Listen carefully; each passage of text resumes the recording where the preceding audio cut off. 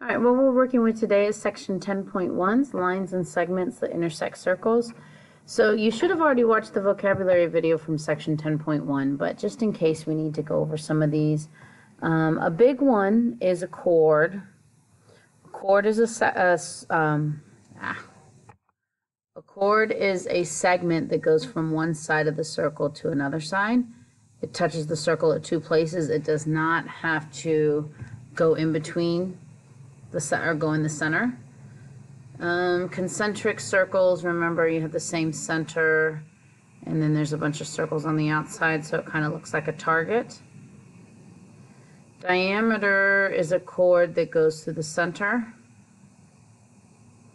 Radius is a point from the center out. A secant is when you have a line that goes through a circle and touches it twice. So a secant and chord look the same. A chord is over here on the left. It doesn't have arrows. A secant keeps going. A tangent is a line that touches a circle at one point, and I kind of missed it. But if it touched it, it's right there, and that is what the point of tangency is. And so tangent means to touch it once. And tangent circles are when you have two circles that touch once. It's kind of hard to draw them, but that's the idea. Okay? So reviewing that vocabulary, going over that, see if you can answer these first 5 questions based off this big circle problem on the right. Once you think you have it, go ahead and press play. Okay, welcome back. Hopefully you got some of them. So A to E is right here, and that is a radius. It goes from the center out. CI, now if you notice CI, it does not have arrows above it, so that means it goes from C to I and it stops. It does not keep going. And so since it stops and does not keep going through, that is a chord. B to G, it starts and stops. Again, you don't see any arrows up here, so it's a chord. But the best definition for it is actually a diameter, because it is a chord that goes to the center of a circle. Okay, I'm gonna clear up my picture some. There we go. Now we can talk about it some more. Okay, so now let's look at the next one, FE. If you notice, FE has arrows above, so it's this whole thing. I don't have arrows on my picture because somehow they got cut off, but it's that whole thing. And if you notice, it only touches once at this point E, so this is a tangent. And if I asked you what the point of tangency is, you should be able to say that it's E, because that's where it touches at once. Okay, and then the last one, A to G. Well, this is a strange one, but if you notice, it has arrows, so that means it's going to keep going. So A to G is just here, but because it has arrows, it keeps going all the way. So because it's a line that goes through and doesn't stop, that is a secant. Okay, so there's your basic vocabulary words, and you'll have to be able to identify those a lot. Okay, so now we have some rules to learn. Oops, hold on. The first rule we have is that tangents, so this is a tangent down here, tangents are perpendicular to the radius, and it's the radius that goes to that point of tangency. So whenever you have a tangent and a radius, it's perpendicular, which means it's a right angle. The thing that you're going to use most right there is you're going to have to use a lot of Pythagorean theorem. So be ready for that. A squared plus B squared equals C squared. Even though we're on circles, you're still going to use a lot of right triangle information.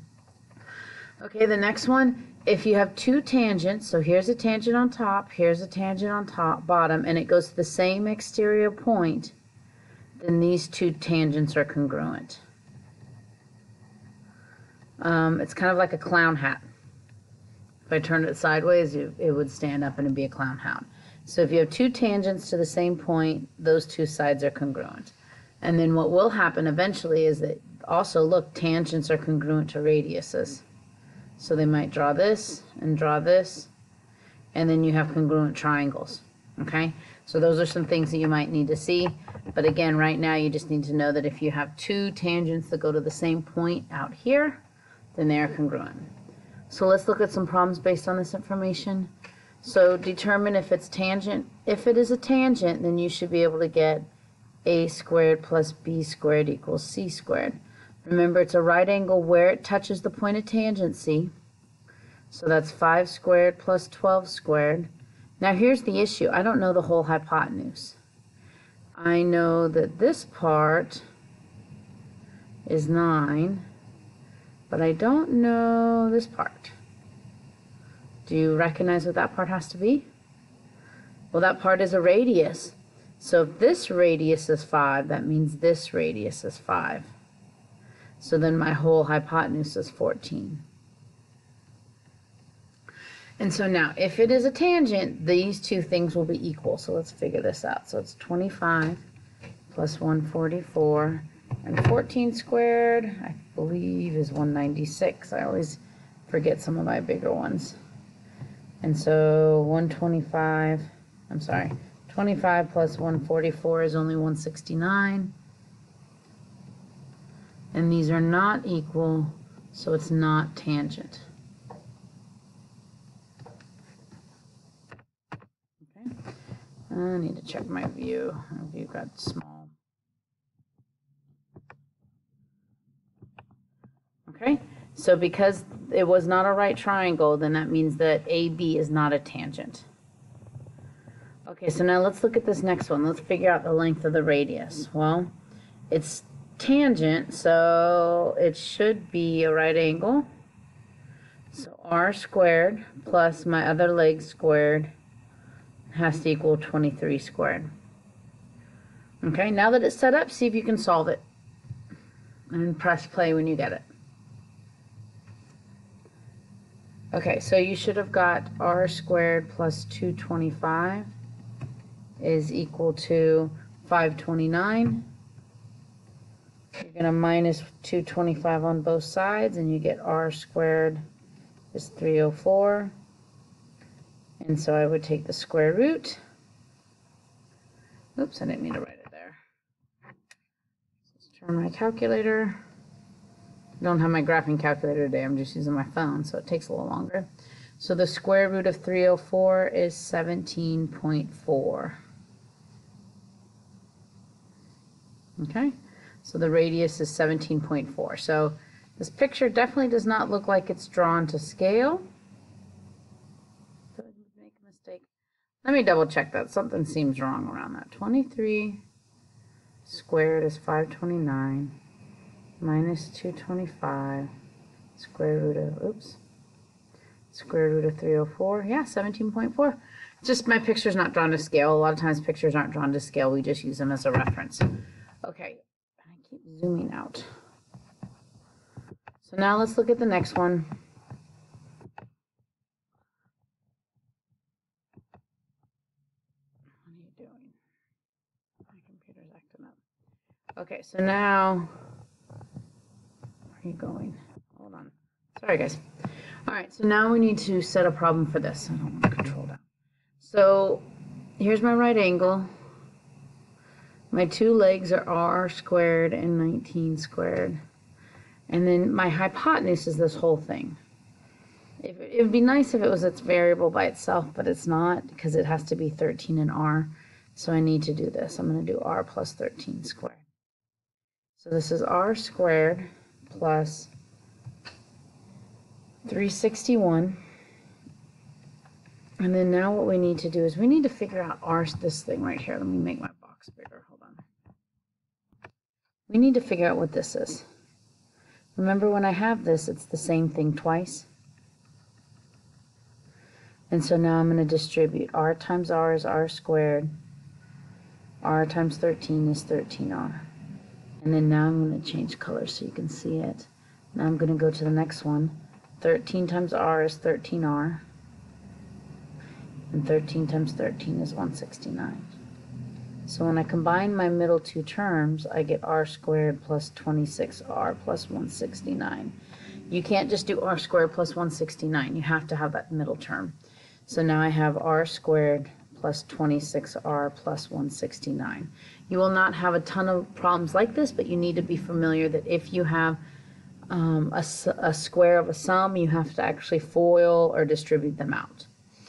Okay, so now if I minus r squared on both sides, that actually makes the problem a lot easier because the r's are gone. So now I have 26r plus 169 is equal to 361. And now you have a problem you know how to do. So when I subtract 361 minus 169, I get 192. So r squared is 192. And to get rid of a square, you're going to go ahead and square root it. So the square root of 192 is 13.86. So it is a little harder because you have this. But eventually, usually what will happen is your r squares will cancel off. Okay, so let's see. We got two more problems. So these are more of our clown hat ones because I have tangents that go to one point. So remember, if I have a clown hat, they're the same. So I can just set these two things equal to each other. So I minus x on both sides, and so I get x minus 3 is 15. Then you're going to add 3 to both sides, so x is 18. Okay, so this one, I do have clown hats because I have this and this. But that just tells me that x is here. That doesn't tell me what x is. So now what I'm going to do is I'm going to apply this other rule where I have my right angle right here. And 18 or 12 is my hypotenuse. So it'll be 8 squared plus x squared equals 12 squared. So now I'm going to solve that. 64 plus x squared is 144. And then 144 minus 64 is 80. And then I just take the square root of both sides. And so now the square root of 80 is like 8.9. So again, picture isn't drawn to scale, it uses a reference. But if this top is 8.9, this bottom x is also 8.9 because of the clown hat rule. Okay, so now you have to look at your different things, be ready to look for right triangles and solving for Pythagorean theorem, and make sure that you get your vocabulary straight up here. It's going to be important to know those vocabulary for the rest of the chapter, so make sure you learn them today.